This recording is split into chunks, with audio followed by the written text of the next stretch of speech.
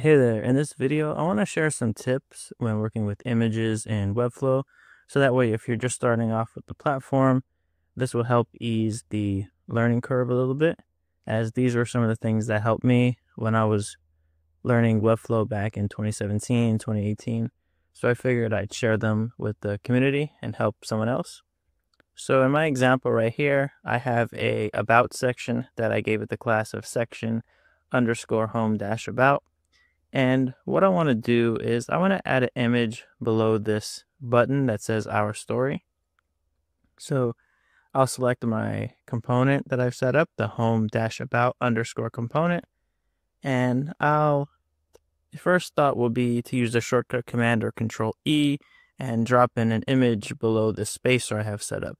So I'll go ahead and do that. I'll use the shortcut command E and add an image.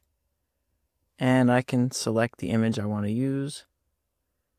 And just remember, always disable responsiveness. But I'm not a big fan of directly adding the images like this, because that way you're having individual styles for various images you might have in your project. So instead of adding the image directly below the spacer, I like wrapping the images I use in a parent div. So what I'm going to do is I'm going to drop in a div using the shortcut command or control E and select the div. And I'm going to nest this image inside this div so it becomes a child element. And then I'll give this div a class of home-about underscore image wrapper.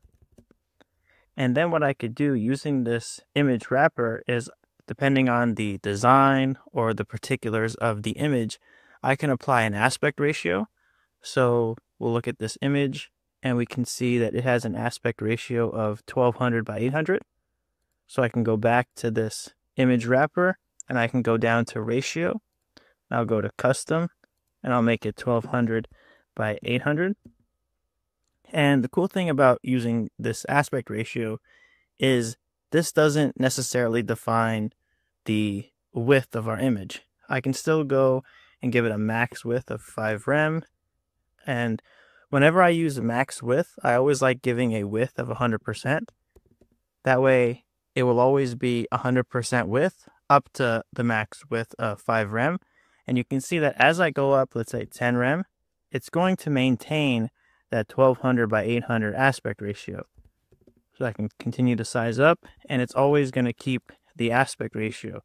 So you won't get any weird cropping or weird sizing with your images, and it will always maintain the aspect ratio of your design.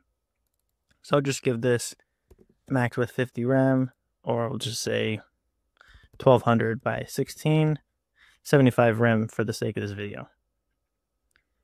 So what I like to do then is, now that I've set up this image wrapper, I like to select the image element. And like I mentioned, I don't like having any particular sizing classes for my images.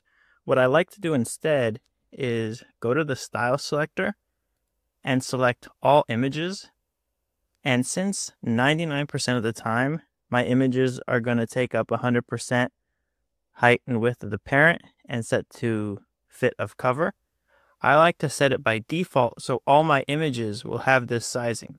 So I can scroll down, give it a width of 100%, height of 100%, and give the object fit of cover. That means that by default, as soon as I drop in an image, it's going to have this sizing applied. So it's going to be 100% width, 100% height of my parent, and have an object fit of cover. Now, there are some situations where you might not want the object fit of cover, and you might want something like contain.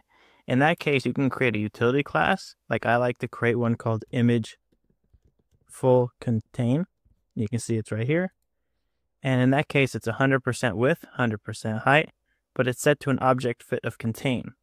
Most of the time when I use this image full contain class, it's for like logos in the nav bar. So that way the branding doesn't have any weird crop when it's in the nav bar.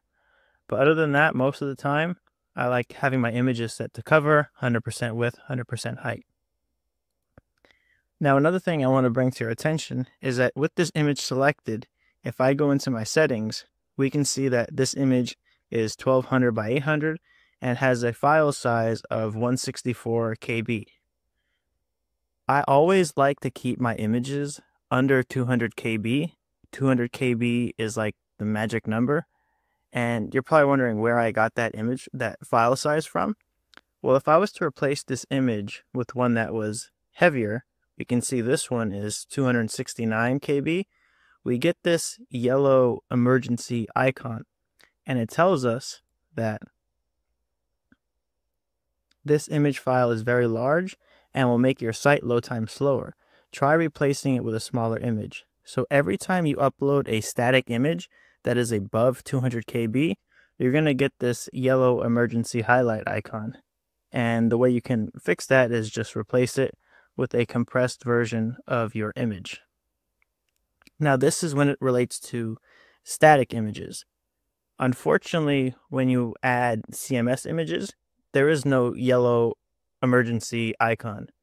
So what you can do is when you have a CMS collection, like for example, I have a blog here, you can go to the settings, and when you have an image, you can give it a maximum image size. So that way for future reference or when you pass it on to a client, you can make the maximum image size 200. And in that case, no one can upload an image higher than 200, and it will highlight it with a red box and tell you to upload an image under 200 KB. So there you go, some tips when working with images in Webflow. Thank you for watching. Hope this helps with your projects, and I'll talk to you next time.